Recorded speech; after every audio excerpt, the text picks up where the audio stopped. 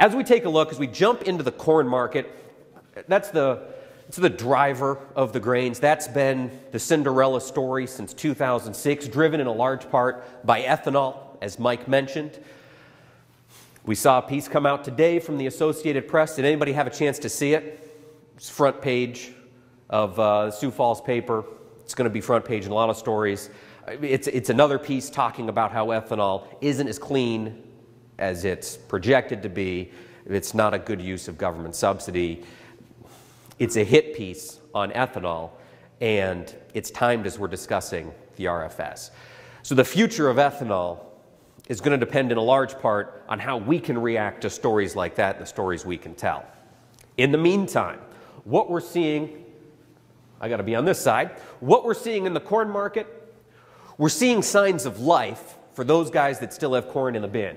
We've been watching that slide since September. We've been watching corn slide since harvest of last year. My chart just shows it since September.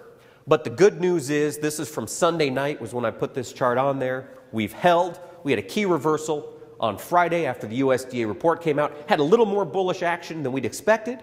Traders got a little excited, and we reversed, and we're holding steady. That's a great sign for the corn market in the short term. Hopefully, we've put in our harvest low. I say hopefully. We do have a lower low out there. We could go down and test that 415. The market might want to see if we can still get some corn to move at that price. But I think it's pretty fair to say we're looking in that 4.25 to 450 range for 2013 corn crop. There's not a whole lot of other bearish news that can come out and shock us. USDA had incredibly optimistic numbers for feed and residual use and exports. So if those start coming in light, that could be a bearish factor. But if they're coming in as predicted, we could get a run back up to that 450. So those are things to look at if you're still holding on to some corn. Hopefully we're at a low point now. Hopefully we're near that bottom. If we get a rally, it'd be a great time to sell. There's a lot of corn out there, folks. There's a lot of corn. There's a lot of on-farm storage. When we get rallies, farmers are going to be looking to sell. And there's a lot of corn that can come to market when those psychological barriers get ticked and guys decide they want to start moving some.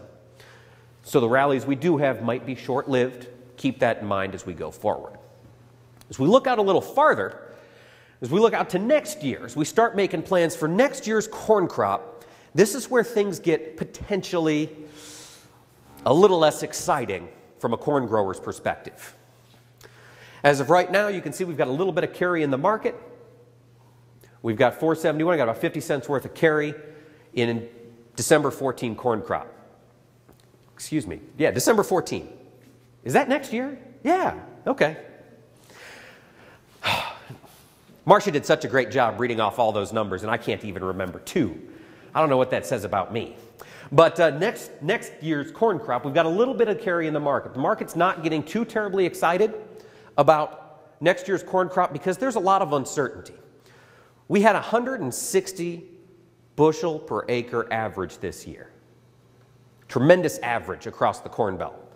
And we were able to do that with Iowa below expectations, parts of Illinois below expectations, Missouri below expectations, and southern Minnesota below expectations on yield.